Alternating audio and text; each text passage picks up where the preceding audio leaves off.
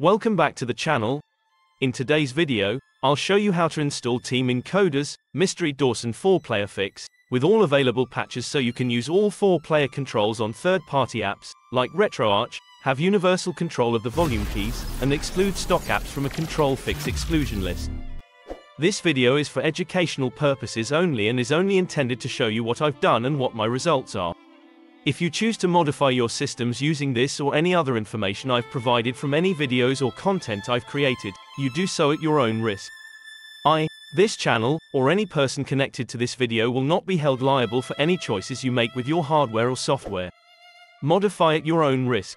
For this guide, you're going to need a quality micro USB cable. If you're in need of one, please find the affiliate link in my description.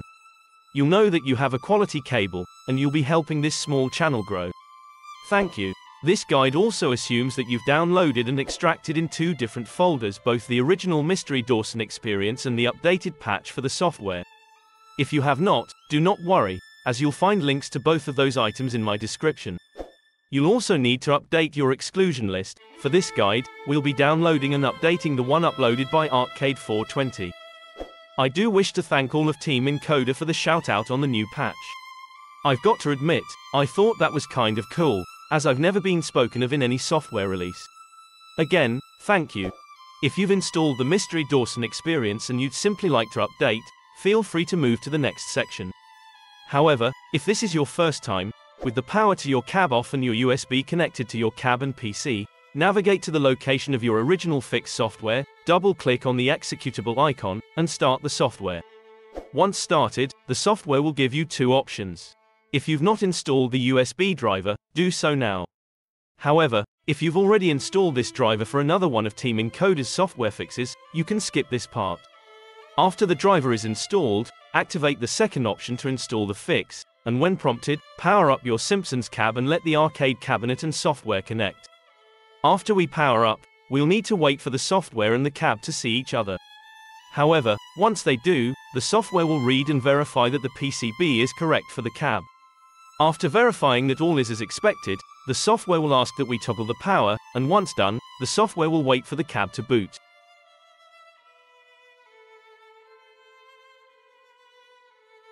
When done booting, the software will start transferring all the needed files to the PCB.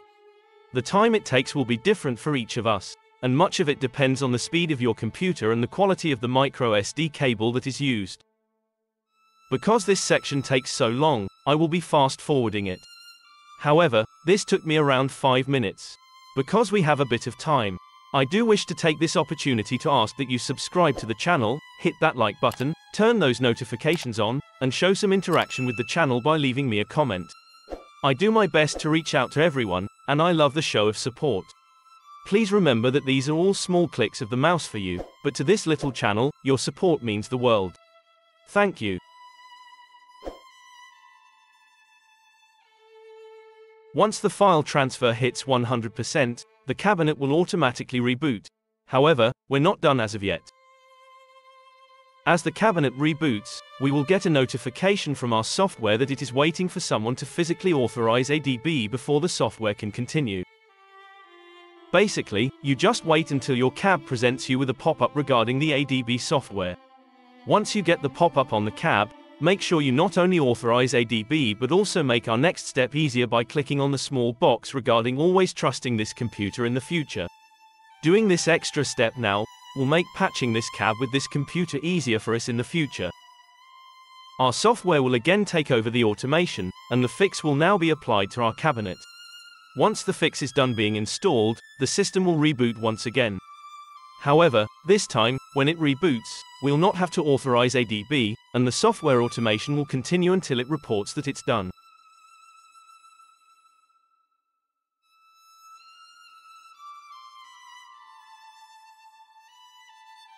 Again, the software will request authorization, and as discussed, the software, computer, and arcade cabinet should now be listed as safe to work with one another, letting the automation continue unhampered. Our software now lets us know it's waiting for the unit to fully boot.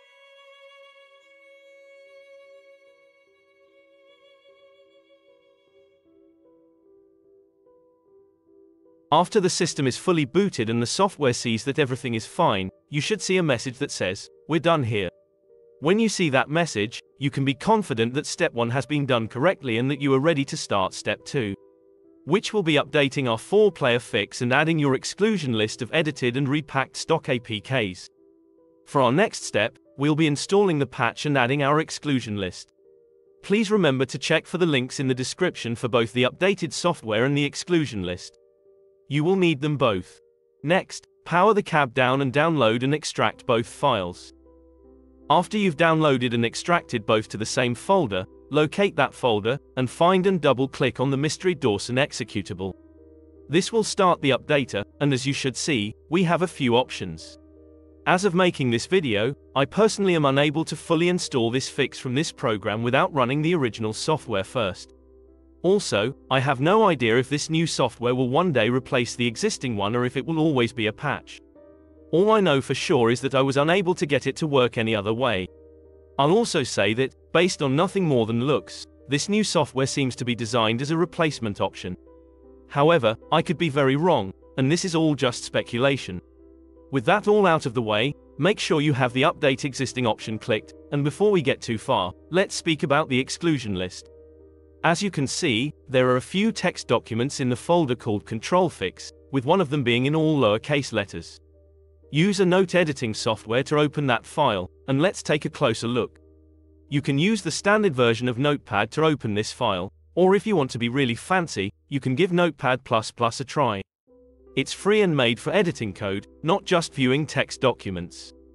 If your copy of the Control Fix exclusion list doesn't have line 8 where it says com.arcade2, then make sure you add that, as I've heard that some of the APKs use that internal naming convention. You must also hit enter after you add an APK name to the list or it will not load that entered name.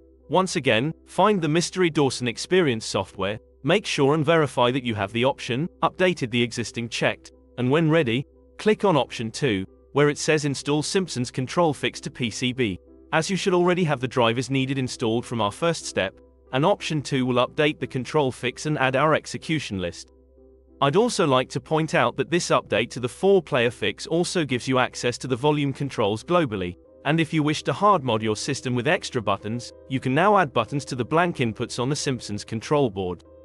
With our program started, we'll power up the Simpsons cab again, let the software patch the control fix, and add our exclusion list so when and if we install repacked and edited stock Arcade 1-up apps, they will work as well.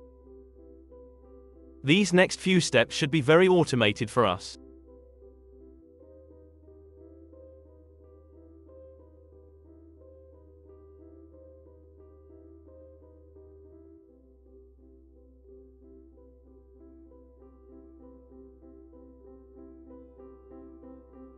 Once the system is fully booted, the software will see that we've installed the first patch, and it will now uninstall that input fix, and replace it with the newer version. As part of that process, your cab will reboot once again. Remember to have patience, as shutting down and rebooting will take a little time. As you wait, you could always hit that like button, and if you haven't already, please consider subscribing to the channel. It really helps us grow and helps us beat that YouTube algorithm. Thank you. If you recall, and I'm sure that you do, as we just did this a few minutes ago, we have pre-approved authorization, so this will again be very automated, and we basically chill and wait as Mystery Encoder's software makes everything right with the world.